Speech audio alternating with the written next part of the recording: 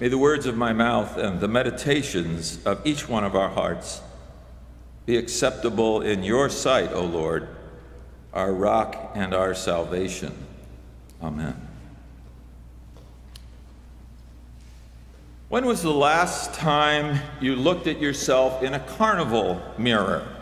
You know, the distortions that we see that come from the physics of sight. We see a person in the light that she or he reflects back to us. Obviously, this process depends on our eye as well as the light coming from the other.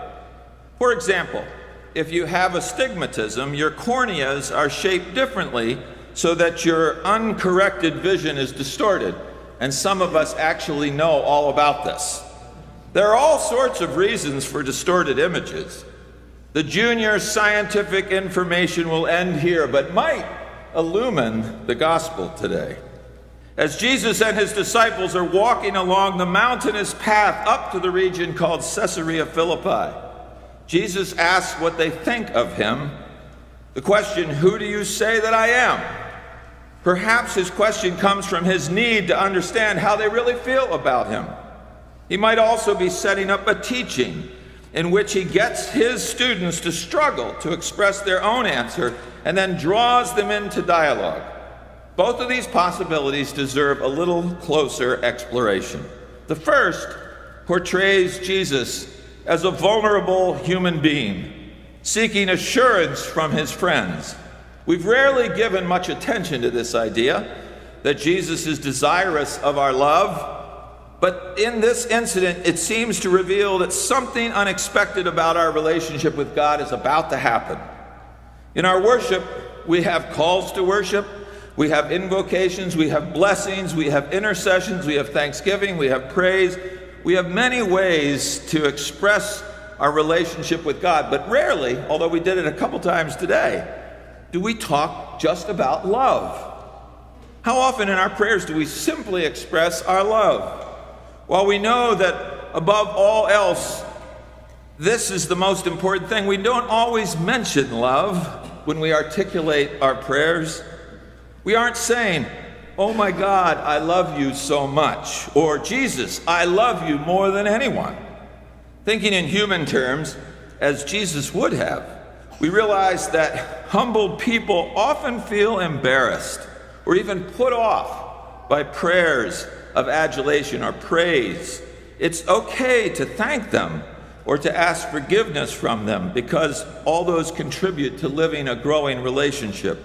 But our most basic emotional need is love. Admiration can emphasize the differences between us. Think about the possibility that Jesus may have been revealing as a human and as a divine being a desire for love when he asked the question, "Who do you say that I am?"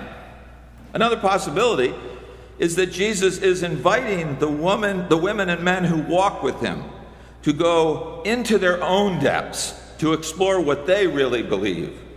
To ask, "What do you think of me?" draws both the questioner and the questioned into vulnerability and intimacy. Seen in that light, Jesus' question may have been an invitation to grow in their relationship with him. When Peter responded, "You are the Christ," he was speaking from his own perspective, his own point of view. He based his perception of Jesus on his own hopes and his own expectations for who Jesus was and who he would become. If we are to describe Peter's answer in terms of the above listed types of prayers, we might say he was blessing him, or he was proclaiming his faith, or he was expressing thanksgiving or praise. But he did not say, "You are the one that we love. You are the one that we follow." Peter recognized the greatness before him, but his expectations distorted his perception of who Jesus was and was becoming. Peter's next response led Jesus to turn to him, to order him to "Get behind me, Satan." "You are the follower in this situation," Jesus continues. "Don't try to tempt me into being something that I am not."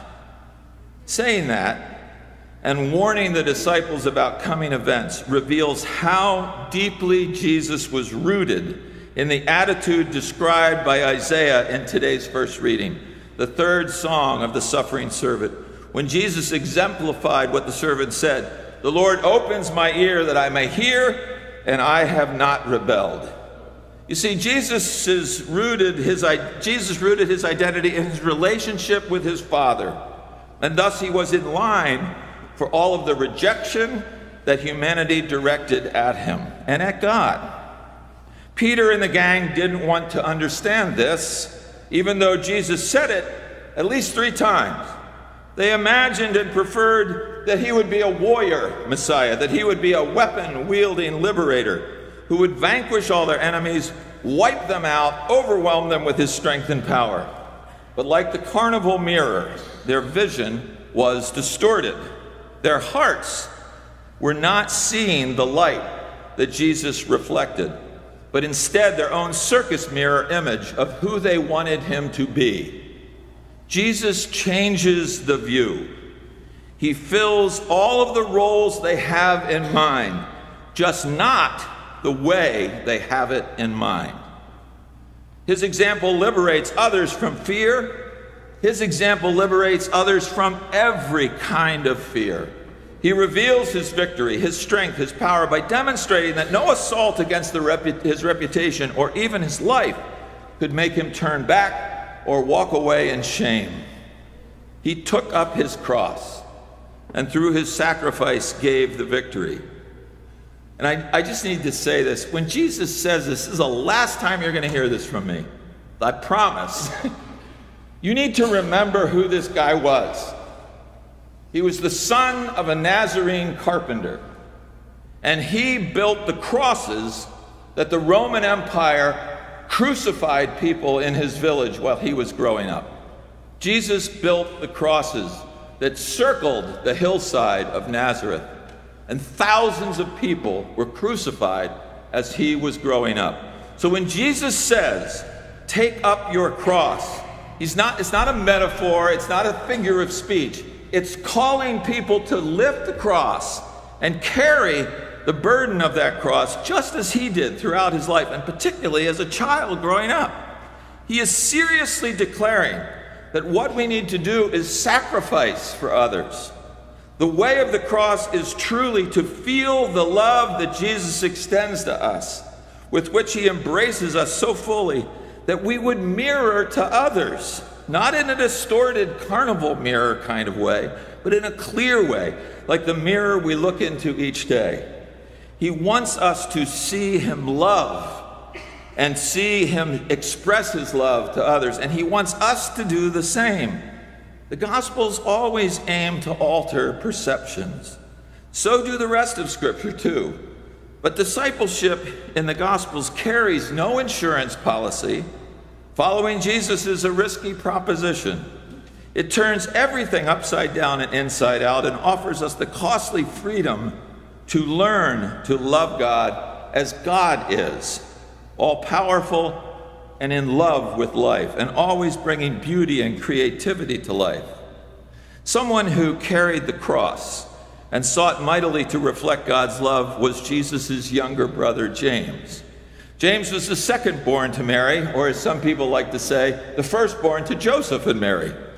He didn't follow Jesus throughout his ministry, but became a believer after he saw his brother rise from the dead.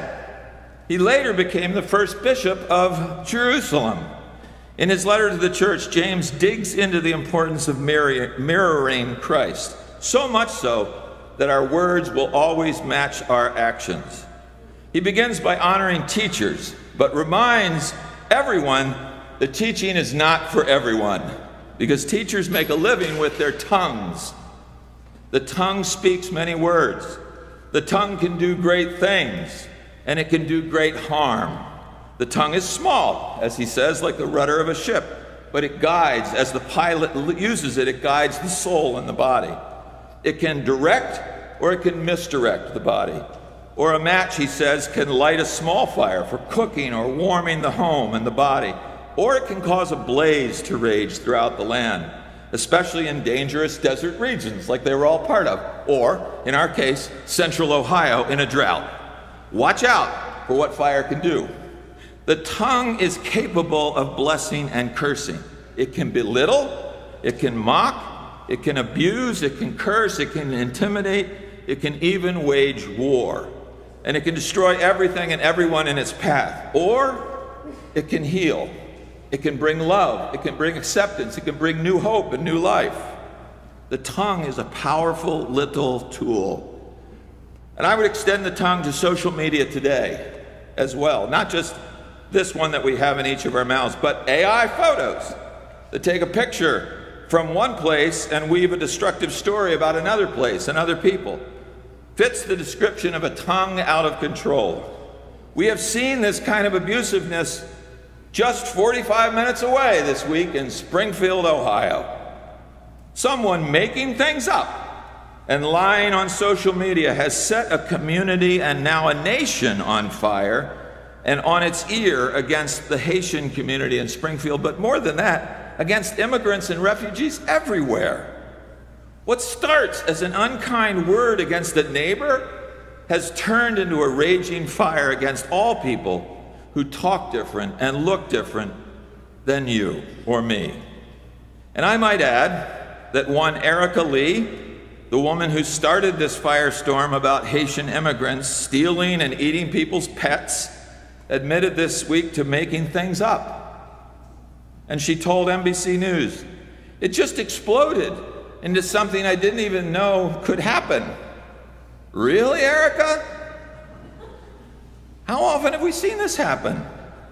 It happens in neighborhoods and schools, and it happens in churches too. In James's words, this is why Erica Lee should never be a teacher. But, like it or not, Erica Lee is a teacher.